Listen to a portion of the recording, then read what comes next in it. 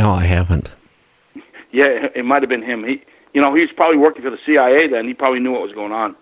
But oil is another big influence, right? Shadow, deep state influence. The oil industry gets its way, along with the CIA, along with the Council on Foreign Relations. I think this is the deep state. And I guess what you're saying is the challenge is to have some control over that, right? I think so. The oil companies are the biggest, money makers out there of any type of corporation or business in the world. And I think they have a lot of feedback with our government. I think they also put a lot of money in when whoever they want to be president. I think they invest a lot into it in a lot of ways. I'm not knocking either Bush as president, but I do feel that, again, what gave us the right to go into the Middle East? And I just look at the servicemen. It died or came back crippled or maimed or whatever. And when you think about it, you think about why did they go there? And it was only one thing that keeps them popping in my mind, oil. Because they certainly lied about the reason why we went there. Yes, I think that's true. And it's like the neocons. They want political control everywhere. They think America has a right to go everywhere and control everything. And I think it might also be, and they want to protect Israel. Israel has a lot of influence over the government, and so they want to protect that area for Israel. I'm not an anti-Semite, but I think I'm allowed to criticize, the actions of Israel without being labeled an anti-Semite. But it's for the oil there and to protect Israel, I think. I think you just hit it on the nail head. And that's what, has got me scared. Even, like what I'm concerned, I know that it sounds like you're a Trump fan. Yeah. I voted for Trump. The one thing I don't like what's going on politically right now, the tariffs. The tariffs. If you really think about it, if we get a deal ever signed this year with the Chinese, the amount of money it has cost us as a consumer with these tariffs has been enormous. The companies we have put out of business because of the tariffs is a lot. The jobs that we have, I'm going to be honest with you, a lot of them we don't manufacture anything in our own country anymore. It's pretty much a service-oriented country. I mean, you got fast food workers, you got people, doing computer service, you got people in the service industry, but we don't have anything. We don't make toasters, we don't make irons.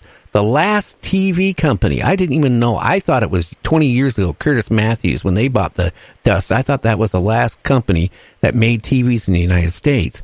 No, back in Georgia, there was a company still making TVs that went out of business here a couple months ago because of the tariffs. It wasn't profitable. Well, as I understand, I think manufacturing jobs are coming back, and because Trump, he's not controlled by the big corporations that they want to have free trade agreements in which allows the corporations to go overseas and pay their workers less. And so he's making the free trade agreements in a way that that manufacturing is coming back. That's what I heard. Unemployment is the best it's ever been, and the economy is the best it's ever been. So I don't know about the tariffs, but it seems to me that Trump is doing the right thing. He's bringing jobs back, and he's improving the economy because he's not controlled by the big corporations that want to want their corporations to move overseas where they can pay their workers less. Because NAFTA, I think, was a bad thing, and so that's how I understand it. Well, what you're saying, I would say is about 80% true.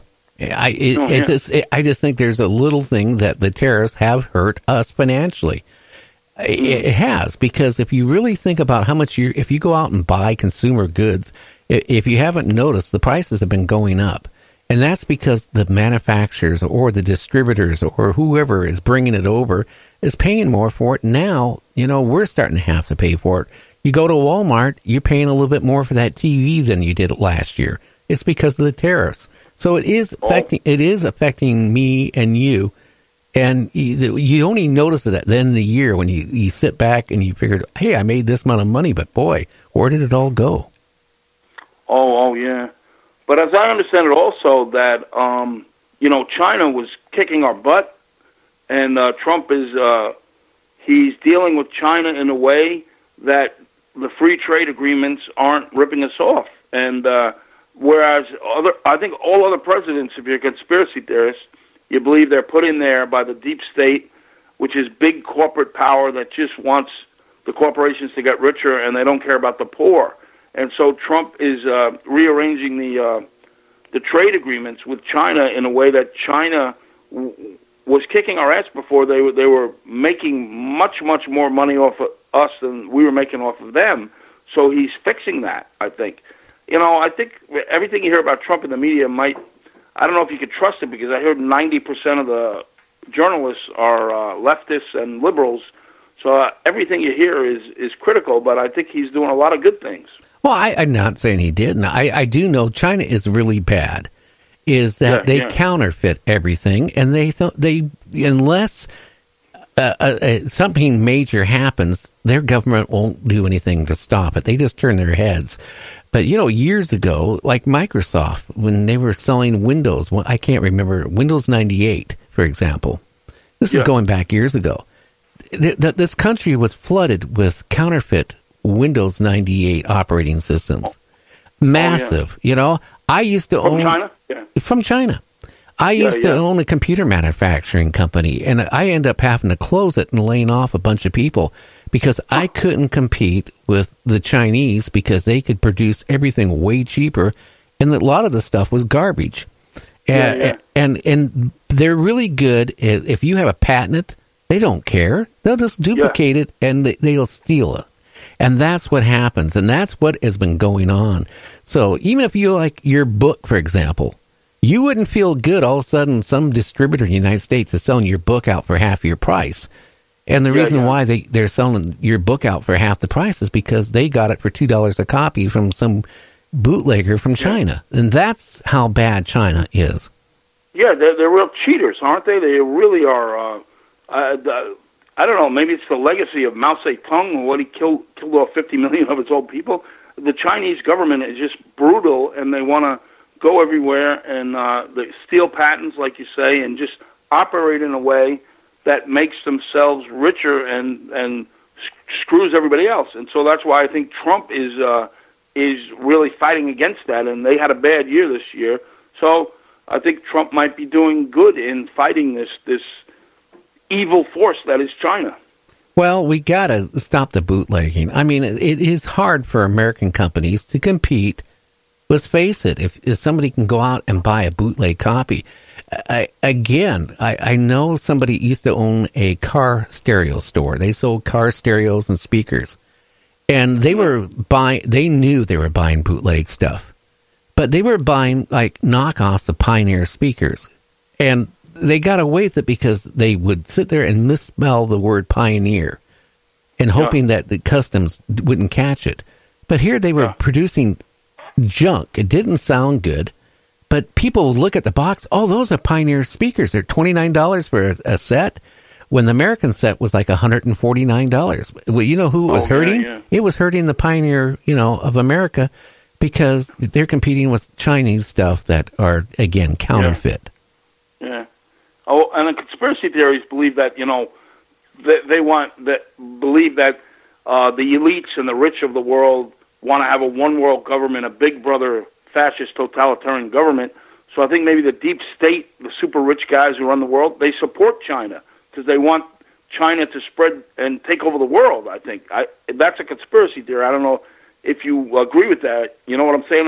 The elites of the world want a big brother government, and if they can get some evil acting government like China to basically take over the world, and they'll back them up and hopefully get the big brother. I think that's a conspiracy theory, but I think there's something to it. Well, what scares me, in the next couple of years, the Chinese economy is going to surpass ours. And that is when we have to worry about, China. Everybody thinks, they'll make all this cheap junk, right? Look what they're doing with their military. Look what they're doing with their Navy and the Air Force. They're building up, and they're building up for a reason. It isn't because they just want to have all these aircraft carriers or these submarines or destroyers. There's a reason behind it. And eventually... You think they want to take over the world? I think that they want to be dominate the world. Yeah. How's that? Yeah, I know. And again, I don't know. I think maybe Trump is doing something about that. That's what I think. They're having a bad year. And to a conspiracy theorist, it's because Trump isn't part of the deep state. He wasn't put into the White House by the big business that wants to control the world. And so I hope that we elect more guys like Trump who aren't professional politicians and aren't going to be controlled by the corporate power that supports governments like China. Well, there's a cure to it. They put a term for senators and congressmen, and I think they should put a 2-term policy where you can't be a senator from 30 years old to 90 years old or till you die. I think, or a congressman that's been a congressman for 20, 30 years. I think that it should be every so many years, they should be, how can I say it? Just like a president, 2 terms. And, and that way we get people in, because what happens is these people get in there, they don't think about you or me or, it's like I said, it's ludicrous right now what's going on with the Republicans and the Democrats. They're acting like children. Yeah. And it should be... Is there term limits for senators? Is there? No. You can be a senator as long as you get reelected. You can be in there till you're 90-some years old. And there is some in there right now at 90-some years old. Yeah, because they get used to the corruption, maybe. Yeah, you're right. And I think I agree. They should have term limits for those. Oh, yeah. That's if you want to, see our economy improve, our government improve, because, if they know they're only going to be there for a certain amount of time, they're not going to, I hate to say it, they're not going to get corrupt. I've got a funny feeling, and I'm going to get people mad at me, but a lot of politicians are corrupt. They can't help it. Anybody would be. If you're there for 20, 30 years, you forget about what you're there for. So you're making decisions not for the people who put you in your office. You're making the decisions on your own. Yeah. Do you think Joe Biden is big time corrupt, in your opinion? I wouldn't vote for him. How's that? All right. I'm wondering, this is in the news now, if he really did some shady things with his son there, I got a feeling he did, so. The whole problem is everybody in politics, okay? They can dig up dirt, including Trump, okay? I know Trump is not been probably the most honest person in the world either. I mean, if anybody's going to try digging up, and that's the problem, when you hold a government office, people will, try to dig up as much garbage on you as you can. Yeah, and it's like an accepted way to do things there. Biden was a politician for a long time. He said, a big deal if my son gets a job there and maybe that I can help him. It's the way. My uncle was actually a New York City policeman, and when he was an honest guy, but when he got in there, he immediately got on the take because that's what they did, even though he was a good guy. So this is the way politicians are, unfortunately, right? It's just the way things are done. But I think Trump did shady things as a businessman. I haven't seen anything shady as a politician yet, but hopefully you won't. I don't know. Well, I'm kind of concerned on one thing with Trump.